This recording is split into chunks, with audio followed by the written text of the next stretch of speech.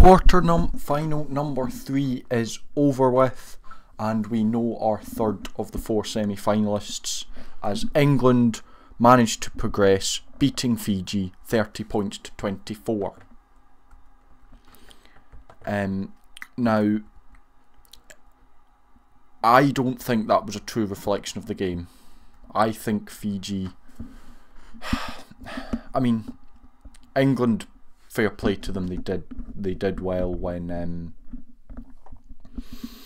to capitalise, but I think Fiji can go home feeling hard done by.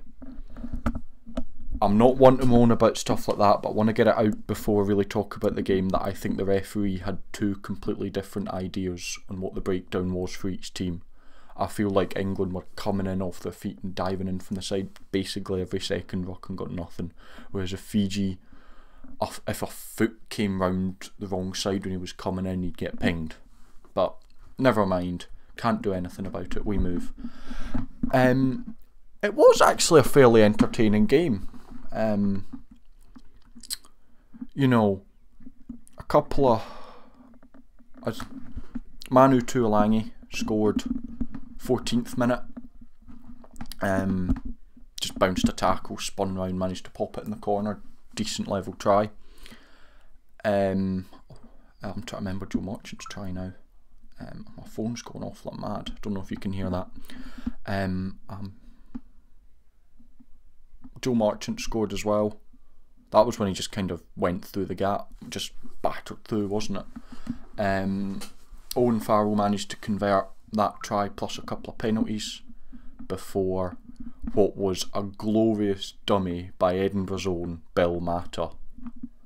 And he just slid through the gap and went in under the sticks. A penalty from Lamani, a couple more from Farrell. Made it 21-10 to England at half time. So England looking quite comfortable, although I felt that Fiji took a bit to get up to steam. But once they got going, as you'll see in a bit, they got going properly. Farrell got a penalty slightly early on in the second half to put it 24-10. And you're thinking England are going to start to run away with it until 2 fairly rapid fire tries from Penny Ravi and Vilmone Botu brought Fiji right back up and level. Both converted by Kururaroli. I probably absolutely butchered that. Made it 24 all with 10 minutes to go. What an entertaining game, until Owen Farrell kicked a drop goal and a penalty to make it 30 points to 24, which I've got, obviously, as you know, is how it finished. And again, similar to the Ireland-New Zealand game, Fiji chasing the game, had a massive run of phases, even a penalty or 2, but just England got over the ball and managed to turn it over, and game over. So yeah, England beat Fiji. So we do actually have a tier 2 team in the quarter-finals of the World, semi-finals of the World Cup, which is always good to see. The smaller nations getting represented. But yeah, from an England point of view, it was a better performance from them, but it still wasn't good.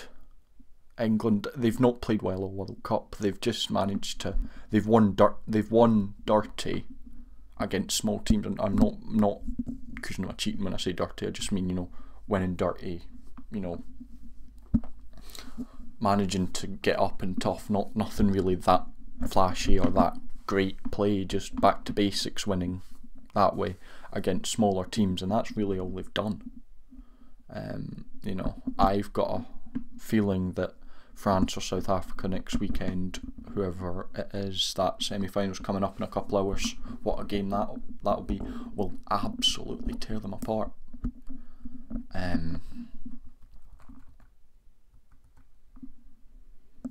Yeah. I do feel for Fiji a little bit, because I think that they did deserve that. But anyway, a couple other notes. What was it? Marcus Smith does not work at 15. I don't think you need me to say it, but oh my God, was he getting absolutely... He's just not big enough for 15. I don't think he's good enough, but he's not big enough.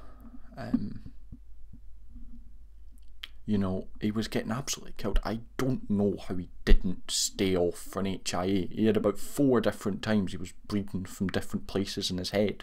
He changed shirt about 3 times because of blood all over it. Which is why you don't play in white. Because the blood and mud gets all over you. But yeah. Oh. A shaky England onto the semi-finals. Fair play to England. They did what they needed to do. They got down, got dirty, and managed to win it. But I'd be incredibly shocked if they make it much further, because all of the teams that are left are just that much better than them. Yeah.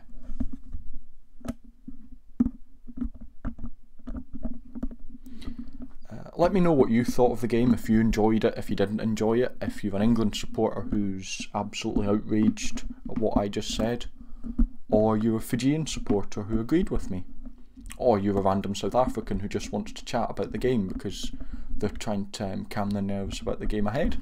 I don't care, everyone's welcome. Let me know. And I will say, if you enjoyed the video, please subscribe, like, all that good stuff. And until next time, I will see you legends later.